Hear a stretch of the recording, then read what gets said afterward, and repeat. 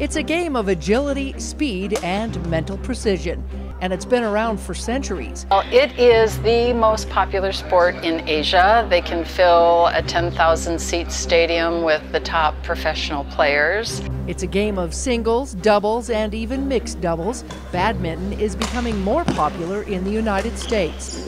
This year, due to a lower number of players, competitors played round-robin style in doubles.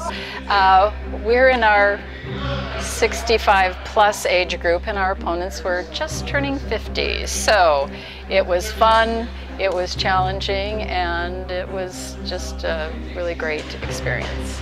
Badminton is one of 35 competitive sports underway in this year's senior games. While most may remember playing it when they were kids in the backyard, our dog, Lizzie, the boxer, would sit at the nets and she'd watch, and she'd watch, and she'd watch. And then she'd see it going down, and she would be the first to pick up the bird and run away and chew it up. This is a sport that is taken very seriously at high levels of play.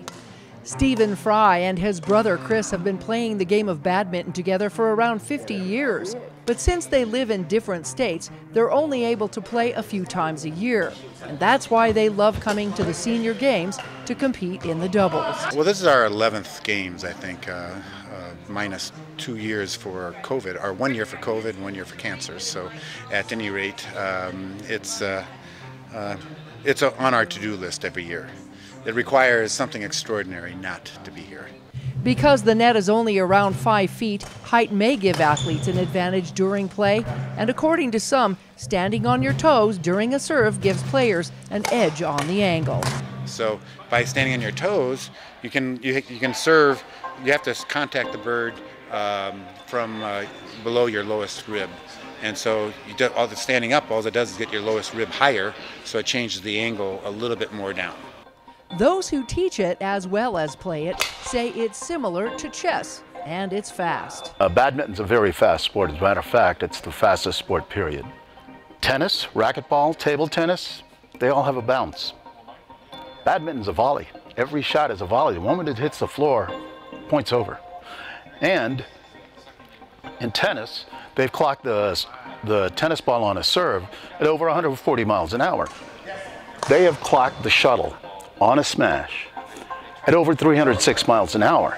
And that's only going to travel 30 feet. And if you get hit by that shuttle, it can do real damage, despite its size. Because when it hits, it actually spins like a bullet.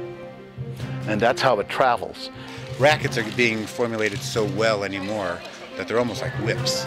And so one of my partners lost an eye to a bird strike, and another one lost a front tooth. So the problem is the rackets are getting too powerful. I mean, they just bend too easily, and it is a whip. You can hear the pitch, and the tighter it is, actually the harder it is to hit it, because it's not for power. You string tighter for more control. This has 16 goose feathers, and usually when they make these, they take it either from the left wing or the right wing. You never mix wings. If there were left wing and right wing feathers on the same shuttle, it won't spin. Regardless of how you play the game, it's all about passion and having a good time. The whole group is just such a good group of people. Win or lose, it doesn't really matter that much. You give it your best, and you know they will too, but at the end, we'll all go out and eat dinner together and have a good time. Just really enjoy it. It's great exercise. I love the camaraderie of the people, and it's just fun.